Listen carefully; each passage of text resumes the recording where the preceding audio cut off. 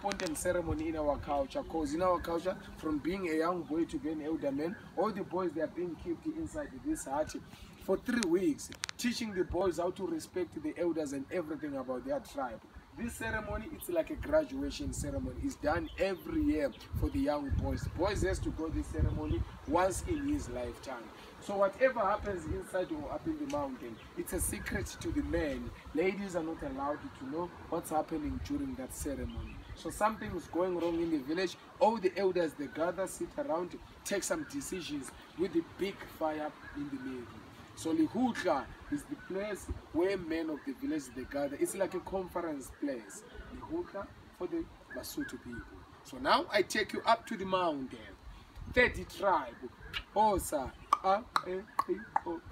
Mandela's tribe. Those people, they're all about the clickings. Please come with this. Osa people.